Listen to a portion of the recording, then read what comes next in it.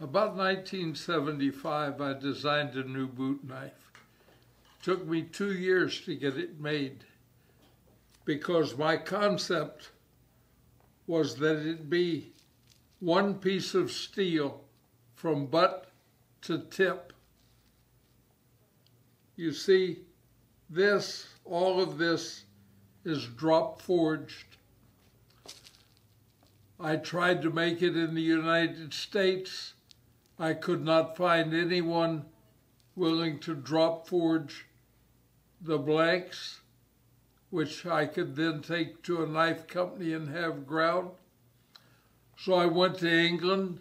I tried there. Finally, I went to Germany,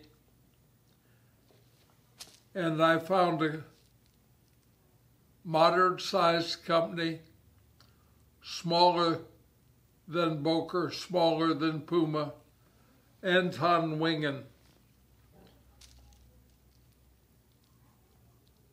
And I went in and they said, no, we can't do that because it's hollow ground on both sides.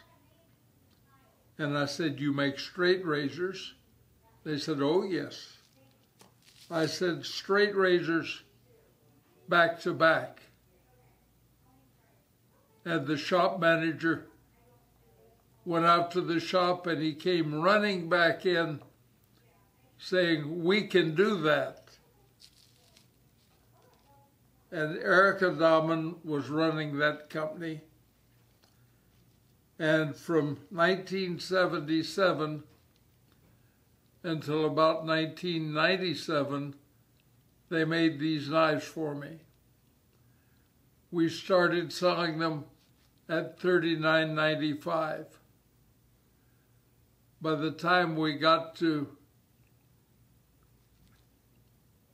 the end, they were at $100. Erica died, and they could no longer make the knives.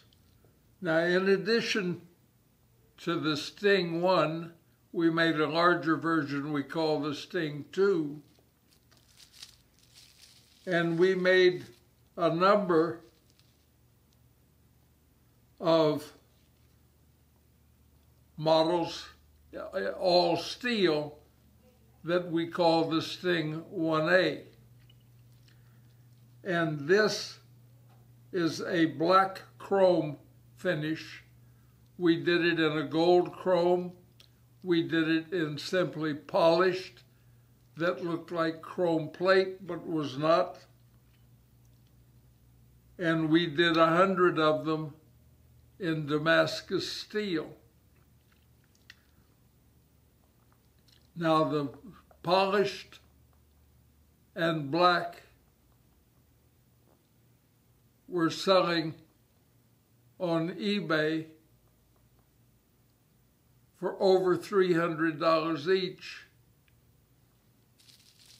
And this was selling at about the same money until I came out with the Sting 3, which we make in Taiwan. Now, before we did this, the Sting 1A in various colors, I licensed Columbia River to make the Sting 1A, and they make it in carbon steel with a black powder coat. Now, you can tell the difference between the two knives.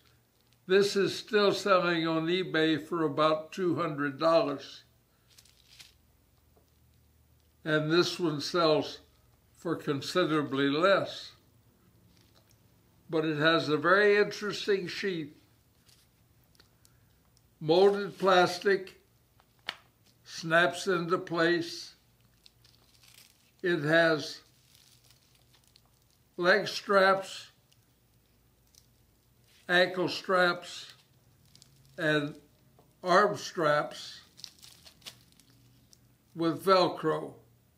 Now, if you take those off, then you can put a belt through here, or you can put it on a molly configuration on your combat vest and carry it upside down if you like.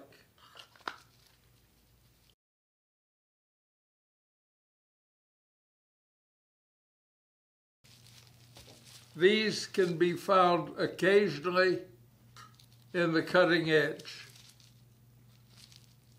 or on eBay. The same for this. Why did you decide to partner with Columbia River to make the? Well, I'd been dealing with Columbia River since they came out with the KISS. I had talked to Columbia River when they first went into business, but they told me they were too small to do business with us. And then when they had the KISS, they invited Goldie and I to come and talk to them at the SHOT Show in Las Vegas. Goldie and I sat down and she looked at the KISS, and the KISS was available with a serrated edge and a non-serrated edge. And Goldie shocked everybody else at the table by saying, we'll take 5,000 of that one and 5,000 of that one. And the KISS was a huge success.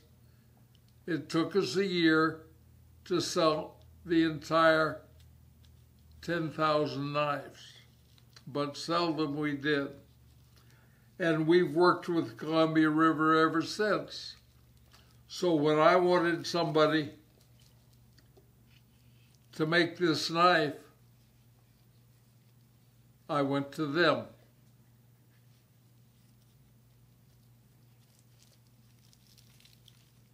And they do quite well. So this is a 1970s, late 70s design, still selling.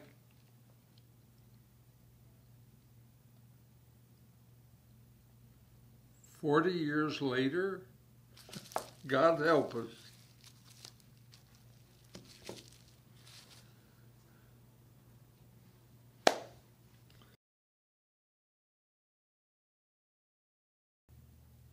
Sometime in the late 1980s, I had a man come in the store and tell me that he had been working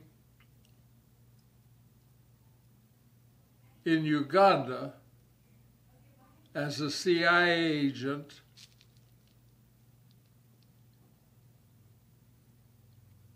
and somebody informed him that he was about to be arrested. He had a silver one of these, the Sting 1A, and he told me he threw the sheath away, put the knife in his loafer with his foot on top of it, and when they arrested him, he sat in the corner of the cell, which he said was otherwise occupied with cannibals, and kept them at bay with this knife and with that knife in front of him.